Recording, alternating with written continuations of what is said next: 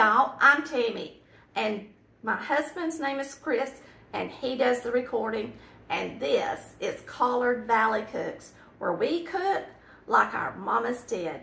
Today we are making my homemade from scratch carrot cake and cream cheese icing, and it is in our second cookbook, and we're going to get started, and I'm going to show you how to make the best carrot cake ever. All right, y'all, I've done this many ways over the years, and a lot of y'all probably think, why is she using that hand grater? Because this is the way I prefer it. The food processor to me is just a lot of trouble, and I just like to buy the real big carrots and use a potato peeler and get the outside skin off, and then I grate them, and it doesn't take long at all. All right, we're going to take a little bit of our flour and toss our raisins in it. It's supposed to help them stay up in the cake a little better and keep them from sinking. And sometimes I think it works and sometimes it probably don't. I don't know. Right. There's our raisins. Okay, the biggest difference in a carrot cake and most cakes, well, for one, it's got a lot of carrots in it. For another, you use oil instead of butter or shortening. And so you typically take your shortening and mix it up with your sugar first or your butter. And because we're using oil, we're going to just mix up our sugar and eggs. 2.5 cups of sugar. There's 1, 2, and 1/2. Now I'm going to go ahead and tell you guys that have these scoopers. If you have bought the scoops like I've got, you need to use the same product to measure your flour and your sugar with. Don't change them out and use a different brand or a different measuring cup, and that way they'll be what they're supposed to be. So we're going to turn this on and add 4 eggs.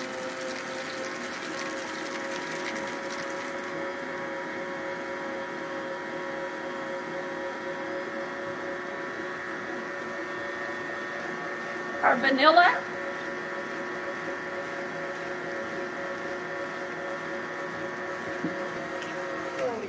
next we're going to put in a cup of cooking oil, and I'm using corn oil, and then we're going to put in our spices.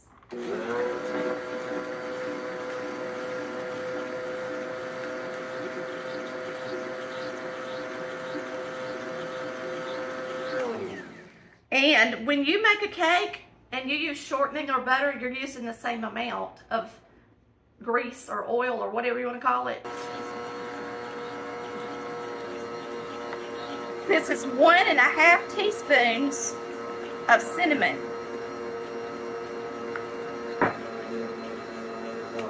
That was 1.5 teaspoons of cinnamon, and I like ground ginger in my carrot cake, so I put in 1/2 teaspoon of ground ginger. Okay, we're putting in our fruit last. So we're going to go ahead and incorporate the flour in here. And then once the flour's in here, we'll start adding our carrots, our pecans, and our raisins. So right now we're going to add 2¼ cups of self-rising flour. And I'm going to start with 2 cups, 1 on each side. And I'm going to put my little shield on here because it's going to be cloudy.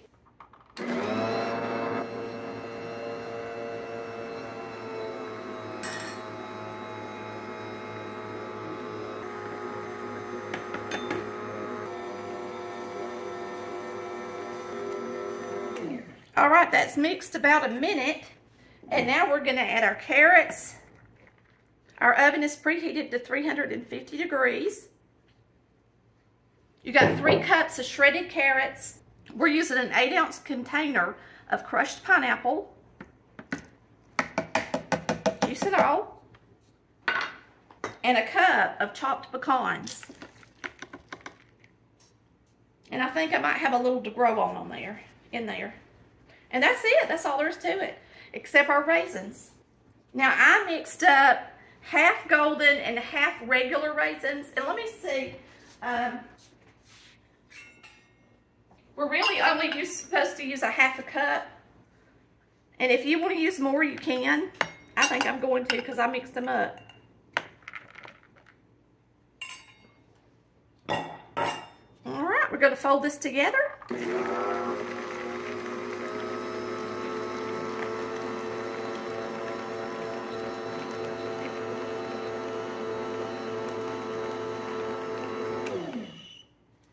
And get it in the pans to bake. A cake's batter normally doesn't look this wet, but it's because the butter and the shortening are room temperature, and now we're using a liquid form, so it's gonna make your batter look a little bit more wet, and that's fine. And we're gonna get this batter in these 2 round cake pans. Now these are deep cake pans, and if you don't have deep ones, you're gonna need 3 pans, okay? Now these are 8-inch, so you probably could use a 9-inch and it'd be fine. And remember, a carrot cake is not going to rise quite as high. Like a regular cake almost rises double. A carrot cake is going to rise about 1/3 or even maybe a 1/4. So these are going to bake at 325 degrees until they're set and the sides start coming out from the edges a little bit and toothpick comes out clean. It's going to take them about an hour. So make sure that you get them done, okay? And especially if you're making a sheet cake, it's going to take it longer. So just be patient and don't take it out too soon, all right?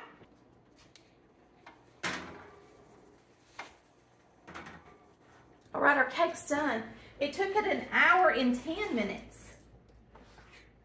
And it smelled up the house and smells so good. It looks very delicious. This one is pulling away from the sides. That other one, not so much yet. Yeah, it's pulling away some. So they're done and ready. Now I'm gonna let these sit out at room temperature for about 10 minutes and then we'll flip them out on some parchment paper. Oh, I can't wait to eat it. One. Well, let me tell y'all, I am going to let these cool all the way down, wrap them, put them in my freezer tonight so that I can split the layers when I ice the cake. Okay, y'all, this carrot cake is in my second cookbook. And the carrot cake, which is called My Favorite Carrot Cake, and the icing, cream cheese icing. Now, you can toast your pecans, but I recommend, thanks to you guys giving me a tip, if you toast your pecans, toast them whole, okay? Then chop them. And that way, you don't have to worry about scorching tinier pieces. So we're gonna start with a stick of butter. And I'm using my whisk attachment instead of the paddle, since I'm making icing. And that'll whip a little air into the icing and make it a little fluffier than if I used a paddle. So now we're gonna put in 8 ounces of room temperature cream cheese. And we're gonna whip this until it's light in color and fluffy. Okay, you can see how light in color this is once it gets mixed in there good with that butter. We're gonna add a little bit of vanilla flavoring, about a teaspoon. And we're also going to add a little evaporated milk. Evaporated milk is equivalent to cream. So if you don't have any evaporated milk, you can always use cream. So I'm going to use a tablespoon. And then we're going to add 4½ cups of powdered sugar to this. I'm going to put my shield on. We're going to add it 1/2 cup at a time, so it's going to take a few minutes.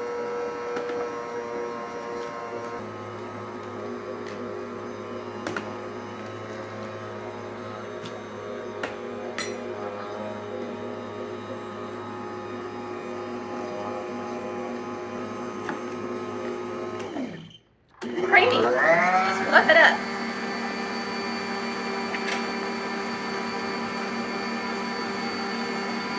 And that should make a nice, fluffy, spreadable cream cheese icing.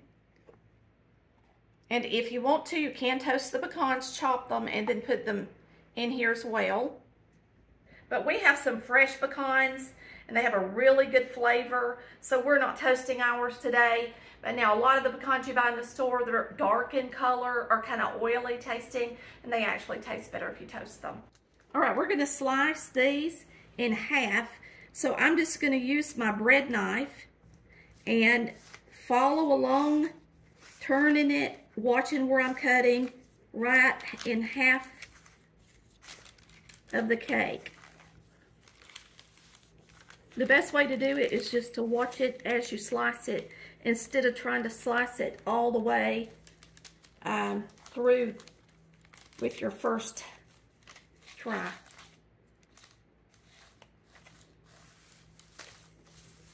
All right, so there we have that one.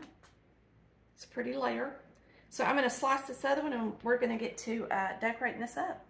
Okay, so I'm going to put a little bit of icing on my tray. I was going to show you guys these boards I got. I got a lot of them, and I think it was $14 on Amazon, and the link is on the website. But you get a board that's good for a 6-inch cake to decorate it, and this will be an 8 or a 9, and then this would be good for 10-inch. So, of course, you could, the bigger they are, it doesn't matter. You could do a smaller cake on them. So we're going to get our first layer on here.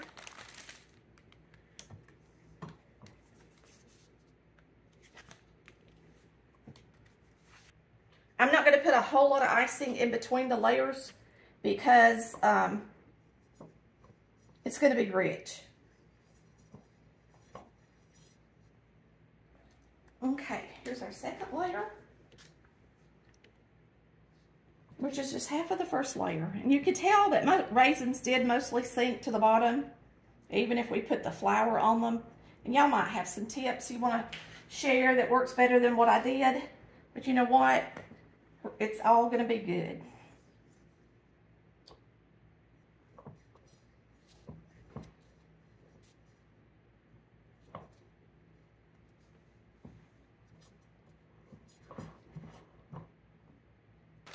This one, I'm going to try to center it. And I've told y'all before, some of you, if you haven't seen my videos, my mother was a cake decorator. So I usually give a few little tips. And today I'm just going to tell you that you always put your icing on first. So you're going to start with a good bit of icing. You're never going to just take a little bit of icing out and ice the cake like that. You're always going to start with a lot of icing. You're going to put your pointer finger on top of whatever spatula you're using so that it can help guide and press into the icing like a point. This on there, it's going to be a pretty tall cake. Pretty tall. All right, and now you get to use all your icing that's left. Now, I didn't make a huge batch of icing, just enough to ice this cake is all it is. And that's why I used it sparingly in between the layers, because you want enough on the outside that it's going to be pretty. So I'm going to go ahead and scrape it all out of here and put it on the top. And we'll know what we got to work with. We got to make that work, y'all. I think we can do it. So you're just going to take your finger, like I told you, and you always want to kind of angle your spatula and never have it straight like this, unless you're just trying to smooth the cake. And we're just going to go around it and try to push some down the side.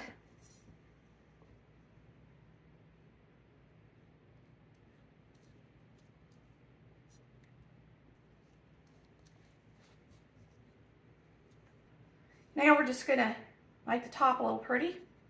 We're going to put a few pecans on the top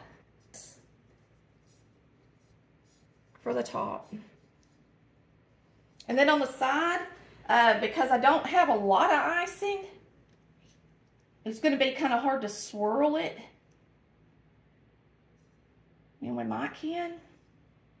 We'll try. Let me hide that anywhere I've got a thing showing. We'll try to hide it. So just patch it up a little. All right, we're just going to put a couple of carrots on here to make it fun since it's about time for Easter. I'm just using a writing tip. Not even a tip, really. I just cut the end of my bag off.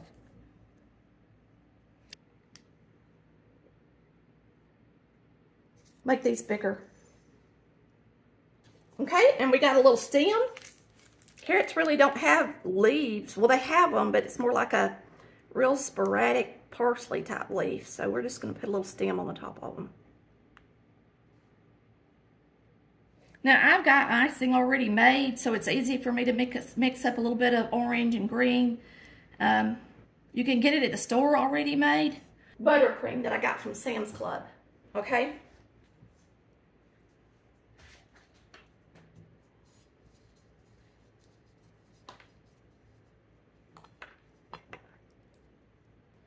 If you put a few on the side, you can cover up your mess-ups if you have any. But I'm not going to put them on the side because I think it's pretty. There you have it.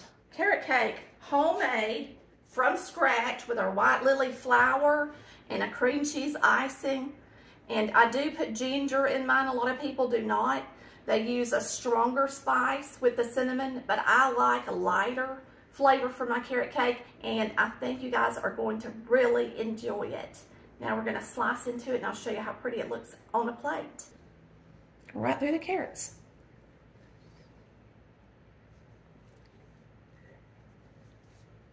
And it's got fruit in it, so I'm using a bread knife.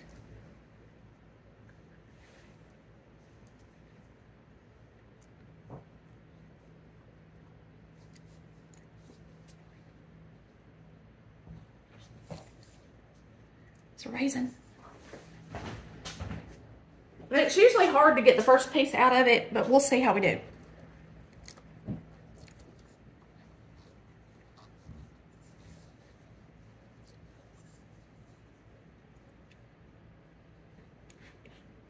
And there it is. Looks delicious to me.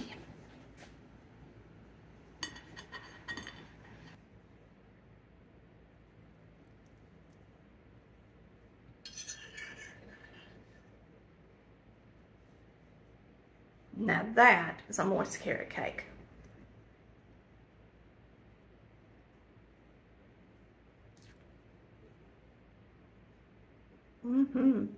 It's absolutely, positively my favorite carrot cake. And that's what my recipe says, my favorite carrot cake. Y'all have a wonderful and blessed day. And we thank you so much for watching Collard Valley Cooks, where we cook like our mamas did. I hope y'all have a happy Easter and make a carrot cake for your bunny rabbit that comes by. Cooking time, it's over now. Tammy, she just showed you how to cook it up like Mama used to do. So go on